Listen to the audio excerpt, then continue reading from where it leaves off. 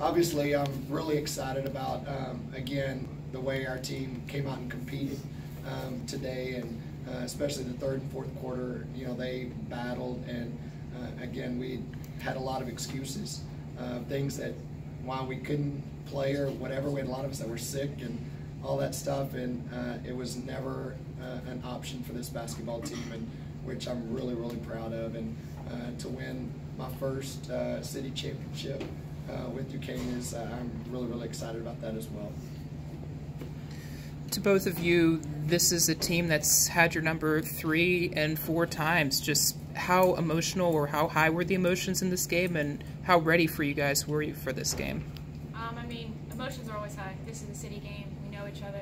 This is the 4th time I'm playing them. Jasmine's 3rd. So, I mean, it's exciting. It's back and forth all the time. I mean, we know each other, so we know what each other weaknesses, strengths. So, I mean, it was a great win tonight. Really proud of this team. How important, given the excuses that Coach mentioned, was that first 9 points for you, just getting it going and seeing what's been going in practice and seeing the progress and seeing all that work? For us, it's been Yes. about starting games. We usually take the first half off a little bit and then come back in the second half. And we try to put a big emphasis on starting the game strong. And I think we came out and did that. And we had some lapses here and there, but we put a whole game together, I think, for the first time this year. Yeah.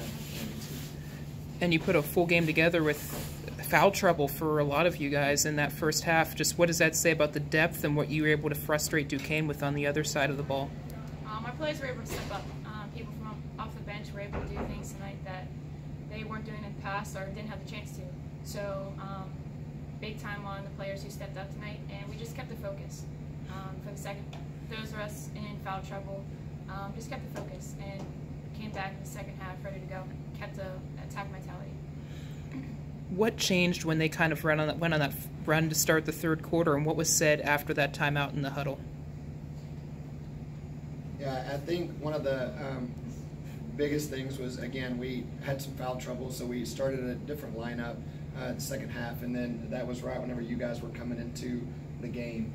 Cass, you and we had subbed 3 new players in, and I thought what you said during that timeout was like, we're fine, we're good, now we just got to turn it on, and you went out there and you did, and that was a huge point, is that whenever the team is so invested that they can speak the truth, then you know you're becoming a basketball team, and that to be able to see players step up and have that voice in those timeouts is crucial to what we'll do later on throughout the year.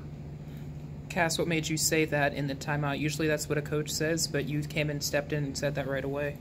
I just have so much confidence with this team. So much confidence in my teammates and what they can do. And I knew we had a whole half to play. And what we did in the first half was great, but what we were going to do in the second half was even better. So we just kept the focus and continued to push with that attack mentality, and we got it done.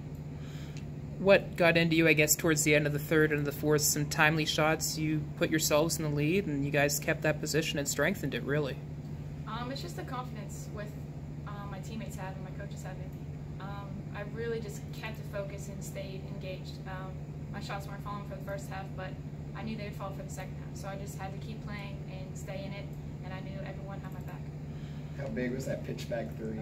Come on. That was fun. Got one.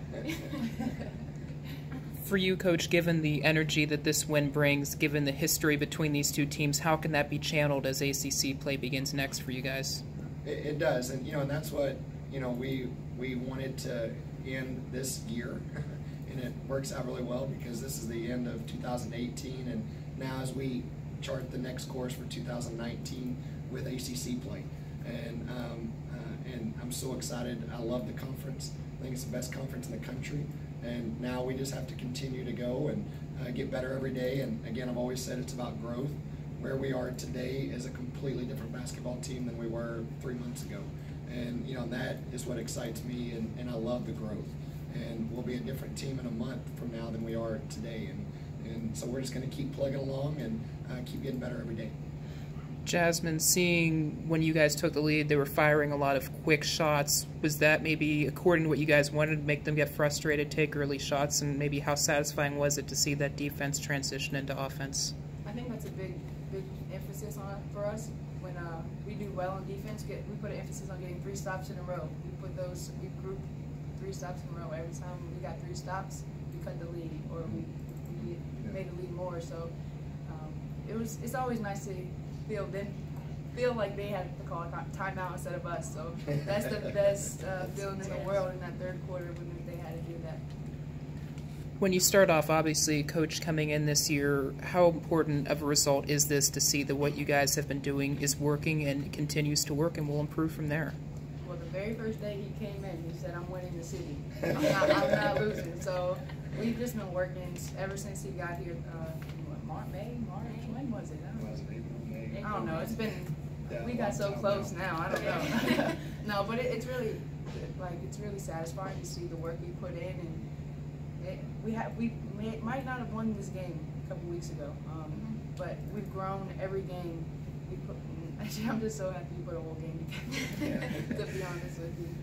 Putting that full 40 together, Coach, where does this rank among proudest that you've been of your team? I think this is a big moment in our progression. Again, this is a game that a lot of people in the city really value, and that me as the coach at Pitt, I value this game, and to be able to see our kids come out and perform for 40 minutes, that's really, really huge, and the type of team that we have to be and have to become in the future.